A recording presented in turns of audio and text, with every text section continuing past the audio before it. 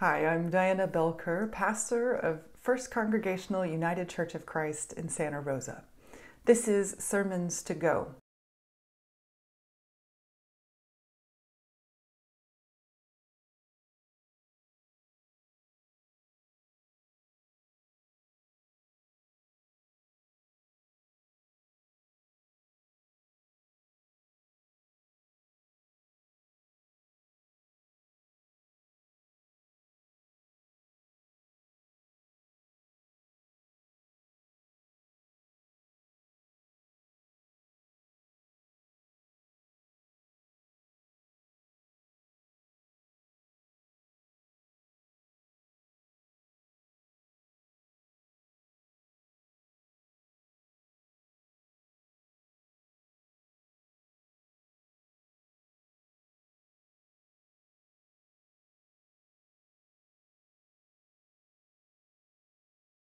I want to start this morning. Actually, let's start with prayer. God, may the words of my mouth and the meditations of all of our hearts be open and be acceptable to you, our rock and our redeemer. Amen. So let's play a game. Now, please stay muted. It will just be very short. You can play from right where you are. I'm going to give you a marketing slogan, and I want you to fill in the blanks. Ready? Okay. 15 minutes could save you. I hope you got 15%. That's Geico. It's the little lizard, whom I think is precious. Here's the next one. Like a good neighbor, State Farm is there. Right. How about you're in good hands with Allstate? Yeah. Insurance companies, they make some fabulously catchy commercials, don't they? It's funny to me that when I was trying to think about marketing and insurance companies, I could just pop these off. They're right on the top of my head, even though I really don't have a television set to watch them. But somehow they're everywhere when I turn on my computer or on my phone, whether it's YouTube or Facebook. It seems like these ads just pop up. And I have noticed a trend over the past, I don't know, 5 or 10 years maybe. It seems like insurance is no longer for just those really big things in life, like life insurance or car insurance or home insurance. You know, these things that I think of as insurance protects us against catastrophe. But now we have insurance for things like loss or damage to an iPhone, flight insurance, vacation insurance, and even policies for your pets. Now, these all make some sense to me, but today we can buy insurance for almost anything. For instance, stores like Amazon and Target are getting in on this action. Small household appliances, small electronic devices now come with an option to purchase insurance for them. Now, I know they don't call it this, they call it a protection plan, but it's insurance. I purchased a food processor at the start of the pandemic and received this little pop-up that said, "Do you want to protect your purchases for another $4 or something like that?"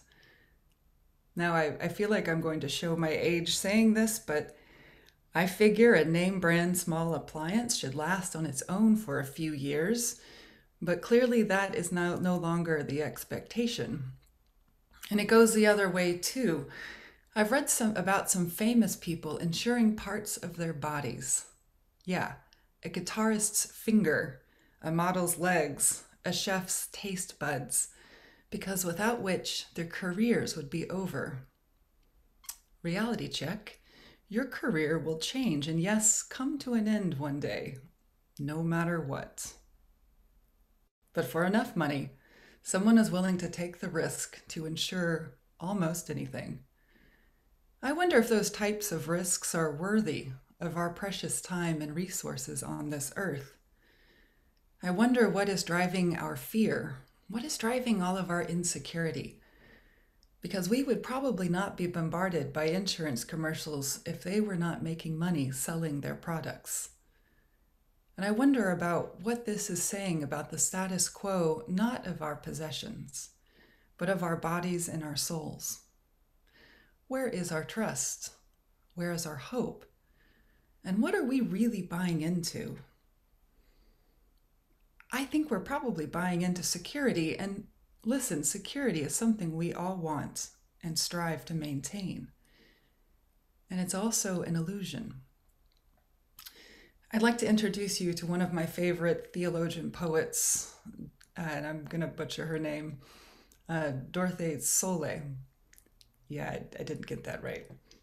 I'll try again another time. I'm going to quote Nancy Blakely, who describes her and her work like this. Dorothy was born in Germany in 1929 and grew up during the years of Hitler and the Nazi regime. Her writings are theological reflections on coming to grips with the horrors of the concentration camps and life after World War II, and realizing that her heritage of Protestant liberalism had failed to stop the war. And so in her work, she challenges the human propensity for wanting to feel safe, to feel secure from any threat by seeking that from God, by seeking security from God. In her essay, Peace, Not Security, in her book Essential Writings, she notes that, quote, change happens at the level of action that contains risk. I'm going to say that again. Change happens at the level of action that contains risk. And later in one of her essays called Jesus' Death, she goes on to write that because you are strong in Christ, you can put the neurotic need for security behind you. You do not need to defend your life like a lunatic. For the love of the poor, Jesus says, you can give your life away and spread it around. Which makes me think to our scripture today. Those disciples gather together in fear. They are looking for security. They are trying to figure out a way forward in the midst of their grief and their disbelief and their great insecurity and terror from the events of the past week or so. And Jesus shows up and he says, "Peace be with you." He does not show up and offer security. He does not show them how to be more successful in fortifying their lodging from Roman soldiers or how to fortify their hearts from the pain that they're feeling.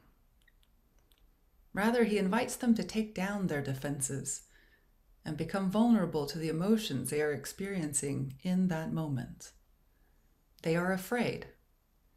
Jesus invites them to touch his hands and his feet. And then their fear turns to joy and disbelief, and they say, "Is this a ghost?"